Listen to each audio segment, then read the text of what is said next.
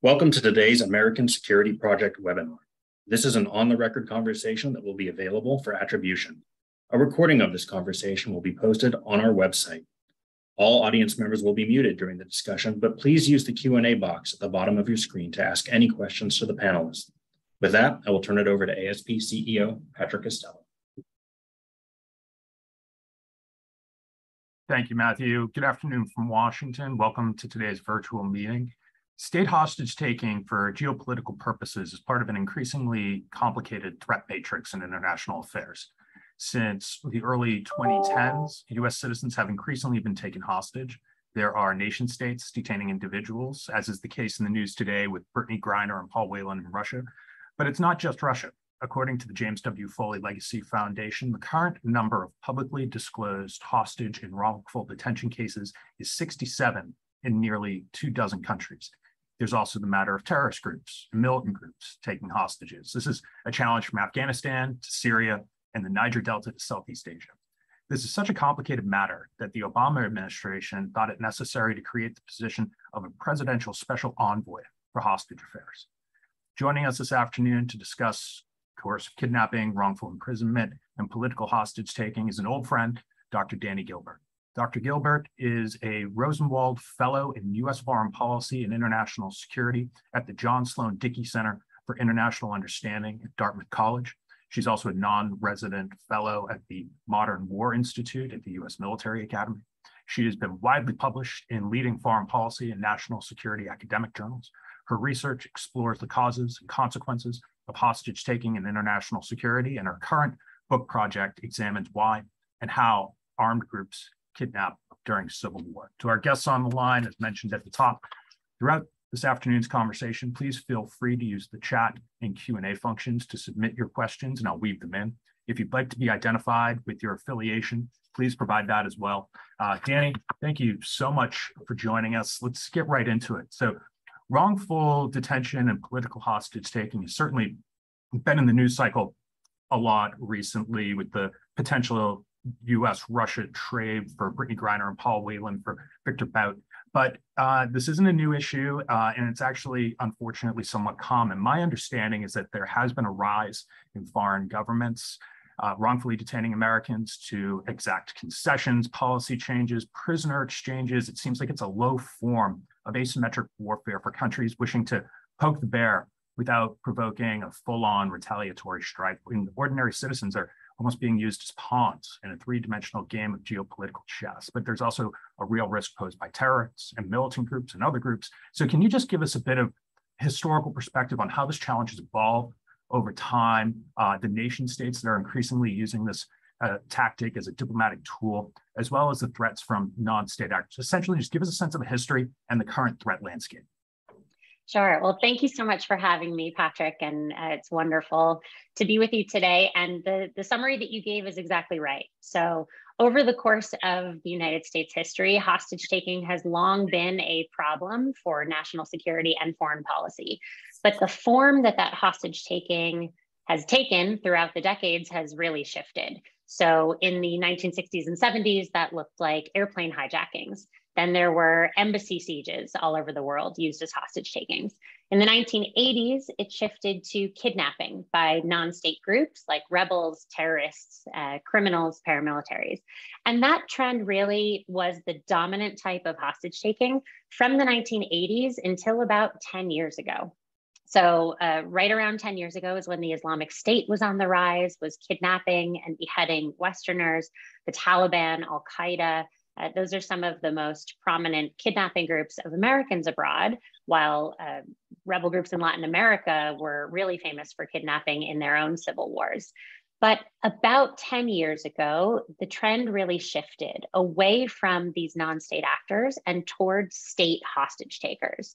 So during the Trump administration, well, let's take it back. During the Obama administration, there were some Americans arrested, what we would now call a wrongful detention, arrested abroad and used for leverage in geopolitical exchanges. So a case that I know is quite familiar to your organization, Alan Gross in Cuba, was arrested in what the United States might now consider a wrongful detention and was ultimately exchanged as part of a prisoner swap and larger set of economic and geopolitical concessions that really increased from the end of the Obama administration throughout the Trump administration to today, when right now there are more Americans being held wrongfully by states than there are, as far as we know, being held by non-state actors.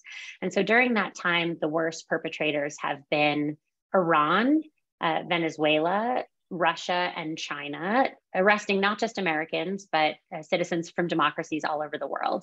And some other states that have arrested Americans wrongfully include North Korea, Burma or Myanmar, Egypt, Syria, and Turkey. And so this has really been a rising trend, and it's hit the mainstream attention of American citizens with the recent arrest of Brittany Griner in Russia. Great, thanks.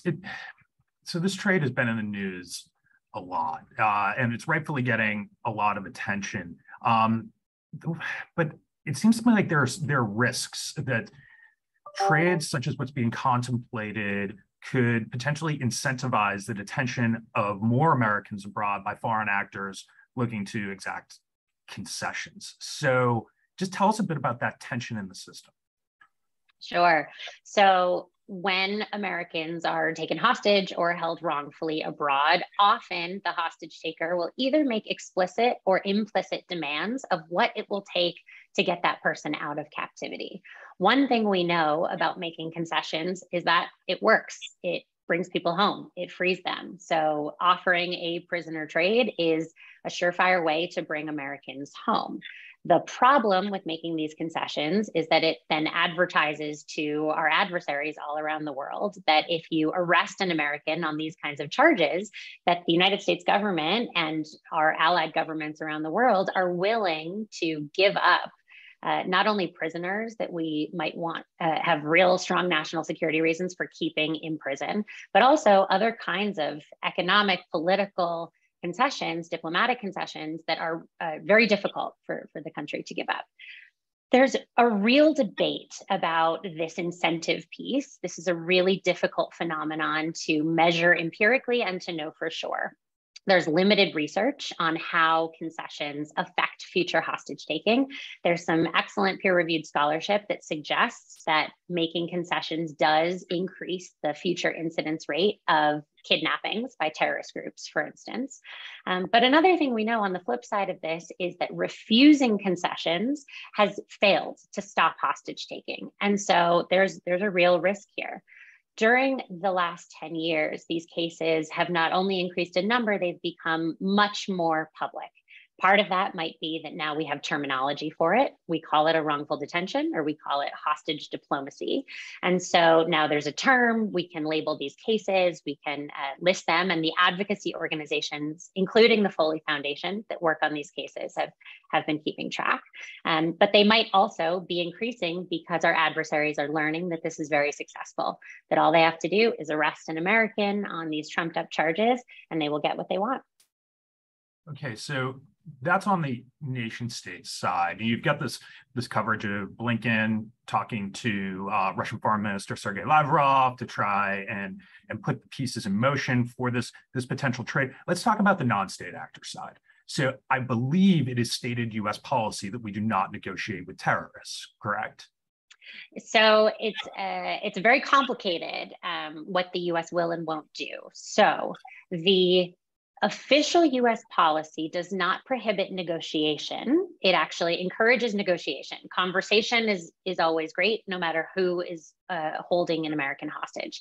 The only concessions that are prohibited are direct monetary payments from the U.S. government to designated foreign terrorist organizations. So when we hear the U.S. doesn't make concessions, it really means only that. The U.S. government will not give money to an armed group that the US government has designated as a terrorist actor. And that's because it violates a law. It would be material support for a terrorist organization to pay money directly to a terrorist group.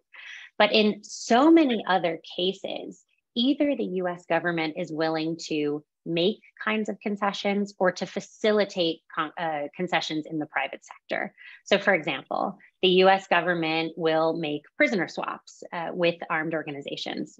Bo Bergdahl was a US soldier who walked off his base and pretty infamously was ultimately traded in exchange for 5 senior Taliban officials held at Guantanamo. For instance, the US has no prohibition on making concessions of any sort, whether that's monetary or diplomatic, to state actors. And so when we talk about a no concessions policy, I understand there is obviously an assumption that that is the policy. Presidents have been saying it for decades, but it's only true in a very narrow slice of cases. All right. Now, an additional complicating factor here is you have tension between families who are in a state of crisis, wanting to get their loved ones home. You have policy objectives from the executive branch.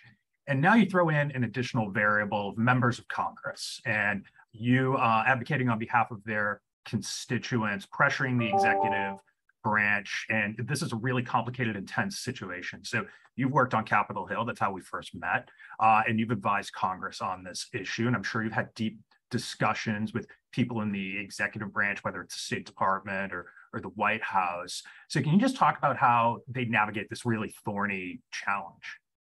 Sure. So I bring 2 sets of experience and knowledge when I think about all these different actors involved in these cases. And one is my experience previously working on the Hill and knowing what it's like to support a member of Congress, to support a specific constituency, your district, and all the things that you have to do there.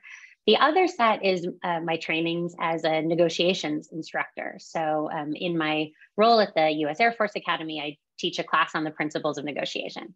And one of the things that you learn in the class on the principles of negotiation is how complicated negotiations get when there are multiple actors involved, but also that every actor brings its own set of interests to the table. And that the most important thing to do is find the common set of interests, even though they won't be completely overlapping.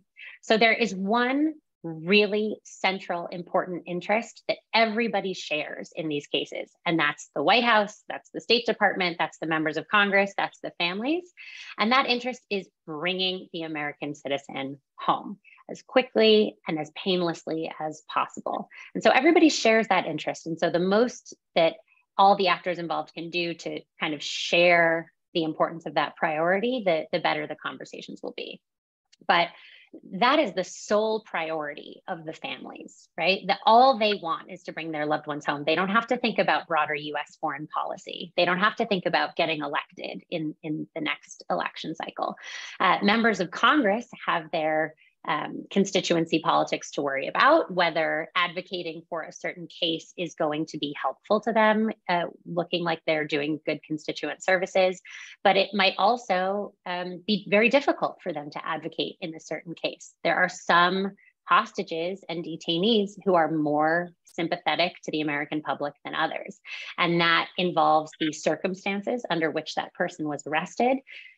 Some of my research shows that that can also be based on things like race and whether the person was a dual national, why they were in the dangerous place to begin with. And so that can be something that members of Congress think about as well. The White House and the State Department have a whole set of national security and foreign policy interests that the member of Congress might have as well. They might be worried about incentivizing future attacks like we just talked about. They might, regardless of what happens in the future, not in that moment want to reward an adversary for egregious behavior. And the states that are taking our citizens hostage are our natural adversaries. These are not our allies here. And so the conversations are extremely difficult. So I always think it's really important to keep all of that in mind. I think it makes a lot of sense for the families to advocate as strongly and as loudly as they want to. It's their prerogative to pressure their member of Congress to get involved, and their prerogative to pressure the White House to do everything it can. But the White House will also have the interest in keeping this quiet, not just because of public controversy, but because quiet might facilitate a better outcome in the negotiation. So this is a problem that's getting worse, not better. So let's talk a bit about policy and policy remedies. So do you have any ideas on how to enhance the efficacy of the Magnitsky Act or the efforts of the UN Working Group on Arbitrary Detention, or any ideas on how to increase the effectiveness of the Special Presidential Envoy for Hostage Affairs operation? So just very briefly on the Special Presidential Envoy. So that goes by the acronym SPIHA. I'll just say that to save some words. So the SPIHA was initially created in 2015 when the Obama administration did an update on its hostage recovery policy. And that 2015 policy change was mostly focused on kidnapping by non-state actors. The Obama hostage policy review also created an interagency body based at the FBI that worked on operational level hostage recovery missions. But in 2015, they created this position at the State Department that was meant to raise the diplomatic profile of Americans kidnapped abroad in diplomatic conversations with our allies and adversaries around the world. But the SPIHA, when created, was also given the power to weigh in on in the text of the executive order, wrongful detention cases. So all of that was a bit unclear in 2015, even though we had Americans at that point who were wrongfully detained in Iran, most notably. And so a couple of years ago, several members of Congress wrote a bill that was passed in 2020 that's called the Robert Levinson Hostage Recovery and Hostage Taking Accountability Act. And the Robert Levinson Act, which was named for an American who went missing in Iran in 2007 and is now presumed dead. These members of Congress wanted to honor his memory and wanted to shore up US policy to work on these cases. And so the Robert Levinson Act codifies into law the Obama executive order provisions, including the Hostage Recovery Fusion Cell and the SPIHA office. And then the law did two things that have become really recent in the Brittany Griner and Paul Whelan cases and in the news of recent months. The Levinson Act first laid out the list of criteria whereby the State Department might classify an international arrest as a wrongful detention. Wrongful detention is therefore an official legal category. It's not just a term that I'm using. And it sets out all kinds of criteria, from maybe the American is being held for leverage or they were arrested because they were an American, all the way to questions about the foreign country's legitimacy of their legal system or whether the American is being treated fairly in prison. So the Levinson Act laid out these criteria, and so now we're seeing international detentions being labeled under this label. So not only do they get the label, it means that their case is moved from the Consular Affairs Bureau at the State Department and placed under the SPIHA's purview, which means that the US government has decided it's not going to just sit back, it's going to get involved in making deals, in offering negotiations to get these people home. So one of the things that the Levinson Act really shows us is the importance of having these definitions. So one of the things that is currently really unclear is how we know when one of these cases is a wrongful detention, how we know whether it is a hostage taking, especially because our foreign adversaries sometimes, but not always, make their demands explicit. Sometimes they are just implied. And you only know that the thing that the United States or other governments has given up was what the foreign government wanted when they release our citizens in exchange. So there's an international convention passed in the UN General Assembly in 1979, the International Convention Against the Taking of Hostages, that lays out a definition of hostage taking. And it's fairly clear that this phenomenon that I refer to as hostage diplomacy would potentially fit under the convention. But I think a new international definition of this is needed. How do we know when we're seeing one of these cases? How do we know when a detention is in fact wrongful and that therefore it counts as hostage taking? It counts as one of these unlawful detentions, and that therefore it is a violation of international law. So I think one of the most important next steps, both for the Biden administration and working with our allies and international bodies, is to be really clear about those definitions, because only once we have a clear understanding of what it is we're tackling can they lay out the next steps to tackle it more effectively. So building on this conversation on international norms and international behaviors, Secretary Blinken has said publicly that he wants countries to work together to establish norms that prohibit arbitrary detention of citizens for political purposes. And he envisions some type of global ban similar to the one on chemical weapons that grew out of World War I. So can you discuss any current efforts to craft a global convention? Personally, I see little prospects for success. Russia and China are some of the main problems here, but you also have countries like Iran and North Korea and Venezuela, which are already under sanctions and unlikely to be deterred or impressed as they routinely operate outside of the norms of international behavior.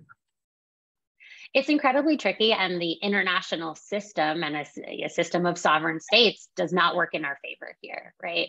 States are empowered to do with their criminal justice systems within their borders, whatever they, to some extent, they have a lot of control over their own laws and what they can do.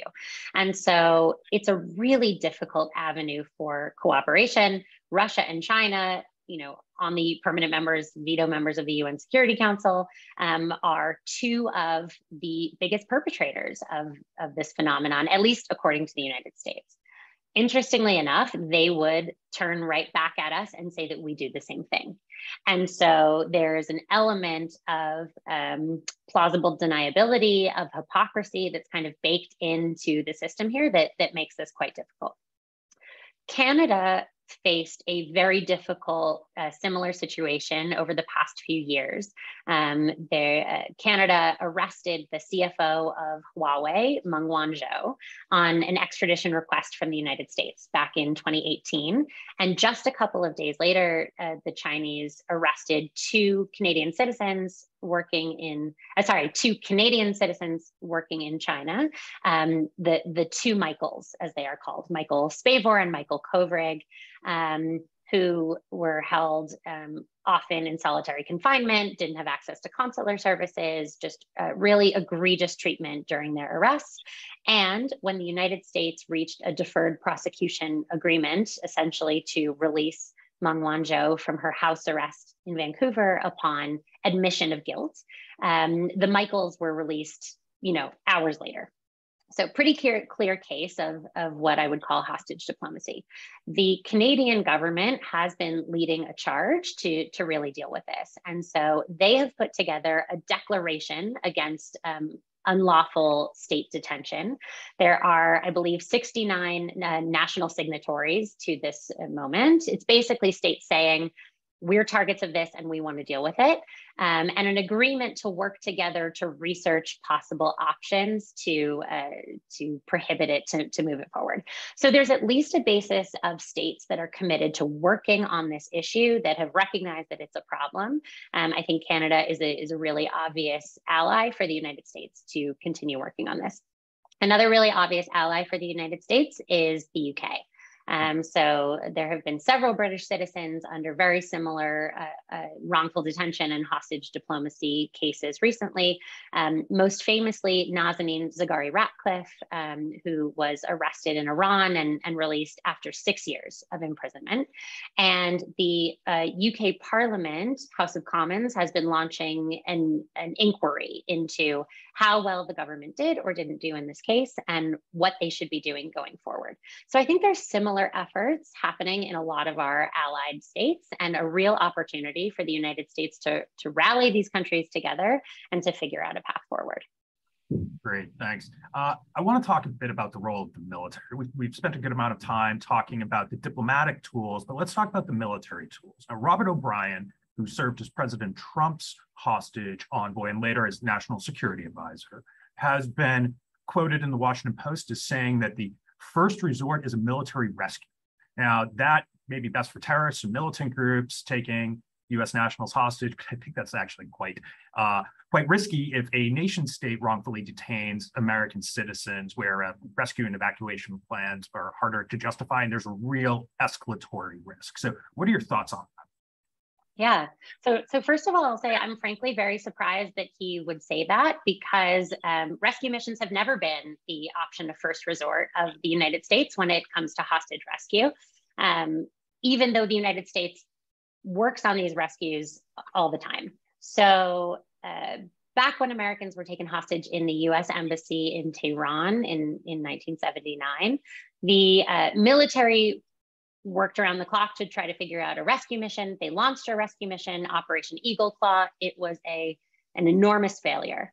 Did not get the Americans out, helicopter crash, just total failure. But that failure led the path for the US military to form Joint Special Operations Command and US Special Operations Command, which houses several different special operations units in the US military, including Delta Force from the Army and Navy SEALs. So depending where in the world an American is kidnapped by a non-state group, the Navy SEALs and Delta Force have as one of their primary mission sets the rescue of Americans kidnapped abroad. And so they work not only on recovering Americans taken captive without making concessions, without rewarding our adversaries, they also punish our adversaries quite physically in the process if you live to tell the tale. So these missions are sometimes successful, sometimes not, but they're not the option of first resort, because a hostage recovery mission represents the most dangerous time in captivity for a hostage. During a rescue is the most likely time for a hostage to die, because the kidnappers hear the helicopters coming and they shoot the hostage or something like that, or there's a real risk in the crossfire. These missions also require a tremendous amount of intelligence. They're very expensive, lots of training. And so the special forces are working on figuring these out all the time, but they're really more of a last resort.